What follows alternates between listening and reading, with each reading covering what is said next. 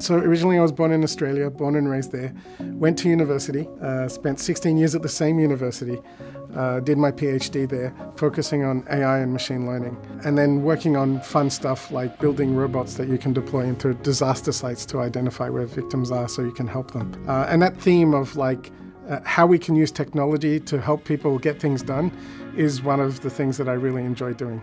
After moving across to Silicon Valley a few years ago, I was like, you know what, my specialty and one area that I'd worked on is location.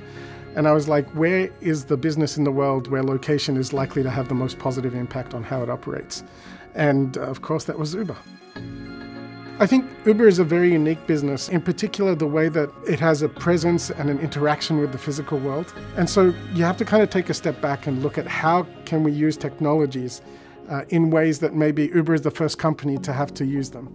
I think also sometimes in some areas Uber has chosen to make investments in technologies of special problems that we think are especially important to Uber, and sometimes they arise from within. But sometimes you just see these opportunities for a technology that's outside and you go, I think that could really help Uber in its mission.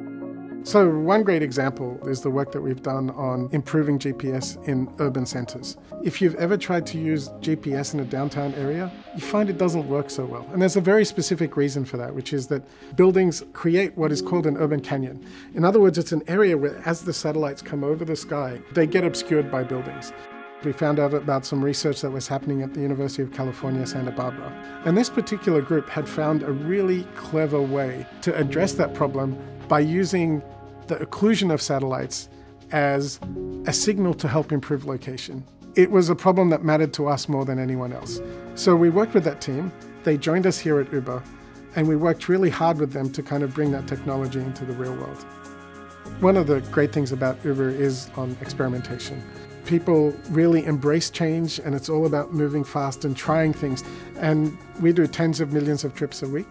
And that's 10 million opportunities for us to learn about the world and to learn about the experience and to use those experiences to make things more seamless and more reliable for our users.